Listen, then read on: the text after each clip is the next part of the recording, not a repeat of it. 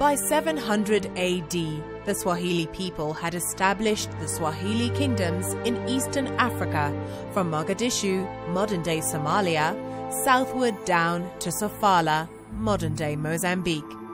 By 1000 AD, the Swahili kingdoms were the most powerful group in the region and controlled the fishing trade off the eastern coast of Africa. Their close proximity to Arabia allowed them to establish trade with the foreign Arab nations. These links allowed the Africans to get their products as far as Persia and India. The Swahili people were great sailors and built many merchant ships which they used for trade.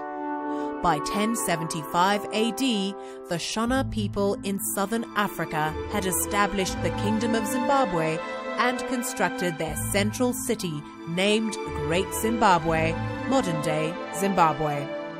The Kingdom of Zimbabwe was to the west of the Swahili kingdoms.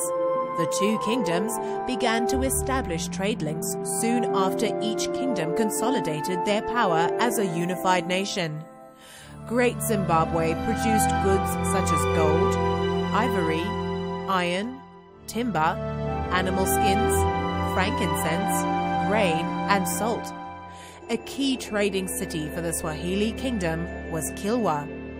At Kilwa, the Swahili people imported goods from China, such as porcelain and jewelry from India. Import and export taxes were placed on goods flowing in and out of the Swahili kingdoms. And in this sense, the Swahili kingdoms became the main middlemen for trade between Great Zimbabwe, Arabia, and Asia.